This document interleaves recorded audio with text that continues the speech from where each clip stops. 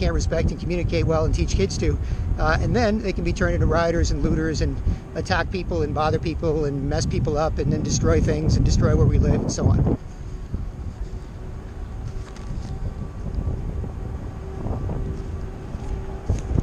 Oh, that's why I recommend the same thing. You know, just keep a newspaper with you or something.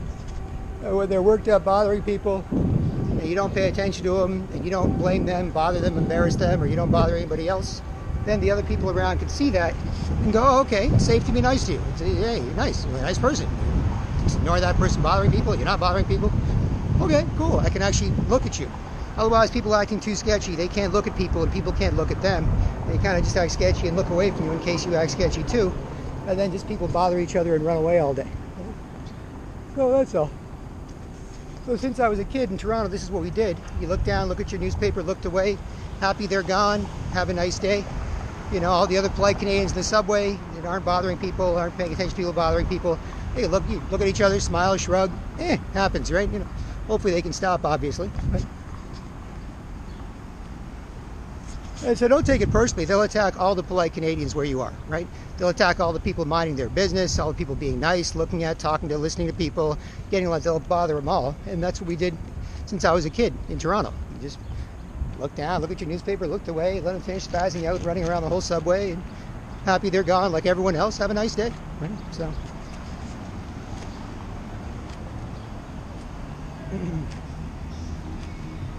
So that's all. You can tell, people know. Like I said, everywhere I go, the last few years, you know, work, shopping, friends, everybody knows. It's like, oh, sketchy person bothering you for no reason. No, ignore it. Oh, okay, cool. So you're not going to bother them, you don't care. Oh, happy they're gone, have a nice day. So, how you doing? So you try and show them, get respect. Otherwise, people can't really look at each other. They can't look at people's faces. They can't know how people feel. People can't tell how they feel. And they don't care how you feel. They want to bother you. You don't care how they feel. They bother you. You bother them too, right? So the polite Canadians, they can politely ignore it and help people stop. And safe, polite Canadians who can teach kids to be. And then you have a nice place to live with nice people. And the poor sketchy person bothering strangers and running away, since I was a kid, that's what we did. And they always liked it. Politely ignored, not blamed, bothered, embarrassed, want to stop.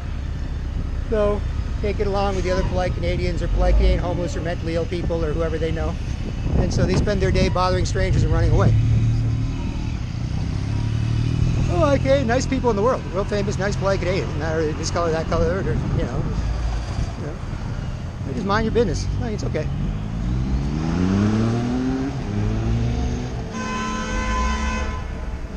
So, because I don't do that, I see the sort of percentages. Might be 50% across Canada who might just be doing it fashionably, because what else you gonna do with somebody doing that to you, and then you can't do much with each other. You bother strangers and run away. But probably aren't into it and can still show and get respect. In Toronto, it's a little lower than that because it's more of a concentrated city, more concentrated communist zombie brainwashing, more radical leftist ideas, you know, attacking everything. So, but it's something like that. Right? Since I was a kid, they always liked just being politely ignored. You know, it's better than being blamed, you know, and they can't help it and they can't explain what they're doing. It's better than being bothered. Nobody likes being bothered like that. That's why they bother strangers and run away, because when you bother people like that, it's very insulting, right? If it's your wife or girlfriend worked up, not explaining why, well, you can say, hey, what's wrong, honey, or whatever. But if it's not, it doesn't make any sense. You can't really do anything with them. And so they don't like being blamed. Nobody likes being bothered like that. And they don't like being embarrassed. If you look at it and go, ew, yuck, gross.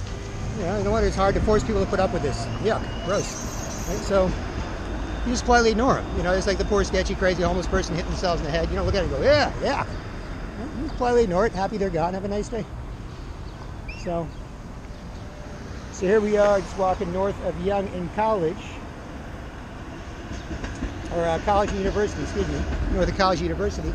Towards the anti-lockdown rally. And here you'll get a much higher percentage of the polite patriots who take themselves, each other, and where they live seriously. And like I said, if half the polite Canadians who can still do it can politely ignore the half being turned to zombies and then rioters and looters and so on, bothering each other and then can't do much with each other, bothering strangers, try to make them zombies and rioters and looters, then you know, we can probably save Canada. Nice place to live with nice people. Right?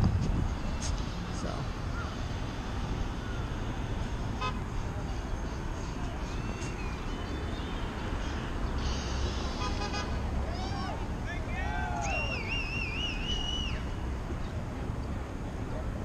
So here is a sample of the Great Canadian House Party. Let's do another time check here.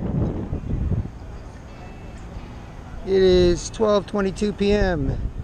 Saturday, June 6th, 2020. How you doing, Josh? What's up? So yeah, people who still show and get respect like that can communicate well and do stuff for the country. Let's go take a look, and you'll compare what was going on the way here to what's going on here, and how you know, it's a different vibe, right? So that's the idea. So how you doing?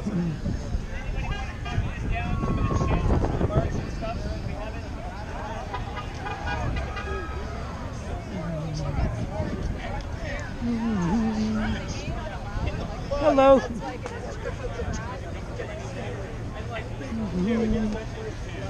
Yeah, there's going to be some of that. Again, just politely ignore it. Hopefully they stop. Keep your self-respect for next time or next person, and so on. That's what we can do all across Canada, right? So, how you doing? The half of Canadians that still can stop the other half from getting all messed up.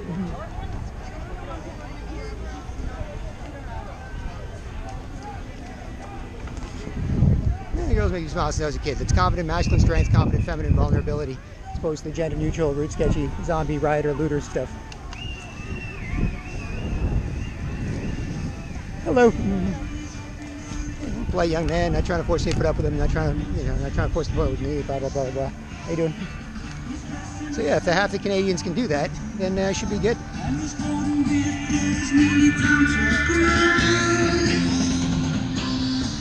And we can stop the globalist, communist, rioter takeover,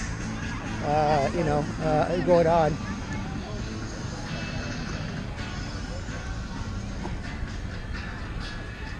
There's some people over there trying to reach out to cars and so on. So again, just politely ignore it. It's what we did since I was a kid. Happy they're gone. Have a nice day. You know, okay, like everybody else in the subway or wherever you are. And otherwise, I think Canadians are really nice. They're not doing that. So, cute girl on a bike. What's up? What's up? Red and green cops over there, just chilling in the shade. So.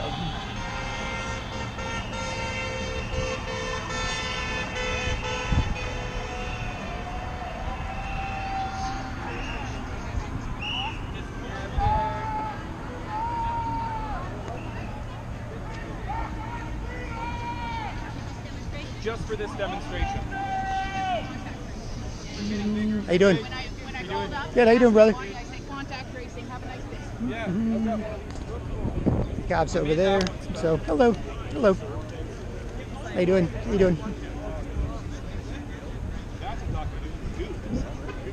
he died a couple years ago, they asked him about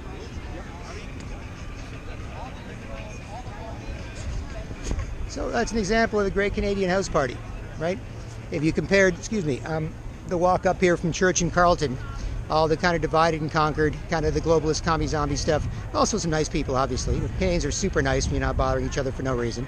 But if you compare the vibe out there to the vibe here, you can see that we are proud, polite, patriotic Canadians that most want to see and be. There are a couple exceptions on the fence who can be chilled out by the rest in environments like this. And the same thing can happen all across Canada. Then we won't be turned into zombies, and then we're easy to control, can't communicate well, and then turn into rioters and looters and people who bother people, attack people, destroy things, and are sort of herded into more and more zombification.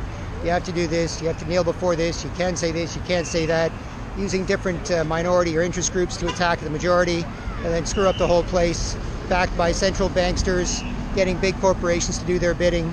Right, so we can avoid the globalist communist takeover if we can save proud, polite, patriotic Canadians who are nice people, who have a nice place to live and want to save it, as opposed to the sort of self-absorbed kind of root sketchy commie zombie. Bothers you too, bother them, can't do much, bother strangers and run away all day trying to make more zombies, right? So that's the issue.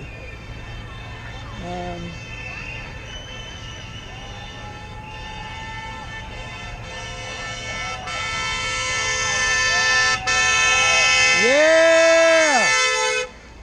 There you go. An example of some of the supporters. Yeah. No, it's a pretty chilled out vibe. So instead of agreeing to tax on polite Canadians, or to work with somebody else to attack polite Canadians, people minding their business, people being nice, looking at, talking to each other, tricking them into looking at stressful, confusing, unpleasant, spazzing or whatever, like a monkey shot by a taser or whatever. If you politely ignore it, people you know with strangers, keep your self-respect for the next time. If they can't stop, and you hang out with them later, they didn't bother you, you don't resent them, you didn't bother them, they don't resent you. Or for the next person you get along with, so you're not a mess, avoid the person in line. And then you get to the cashier and they're like, okay, you ignored them, you're not bothering people, okay, we can respect each other, we can be cool, right? So that's important. So there you go. And then you can, you can save polite Canadians, you can save Canada. How you doing, boss? How are you? Not Say too hello. bad. Say hello. You're live right now on YouTube. I am. How you doing? BK from manforwars.com here with Stench. And at the June 6, 2020 Toronto anti-lockdown protest or rally or the Great Canadian House Party. And thanks for being here, man. Thanks for documenting this. Thank you for being here too. I've just got here myself. It's a beautiful, beautiful day. Just saying, most people are staying in the shade for now, but best thing to do is keep out of the sunlight until the main event starts. So you're doing a little bit of filming yourself, I see. I am, man. I'm trying to capture the house party vibe to make sure people know this is not like a protest in the way that protests are often branded on TV. It's like a house party. Yeah, exactly. It's like if we had a Happy Canada Day celebration in Toronto, it would look something like this. There's a lot of good vibes here, and you can hear the cars honking and people cheering. Nobody is angry. Yeah. And that is what we need. Peaceful protest, the right to assembly.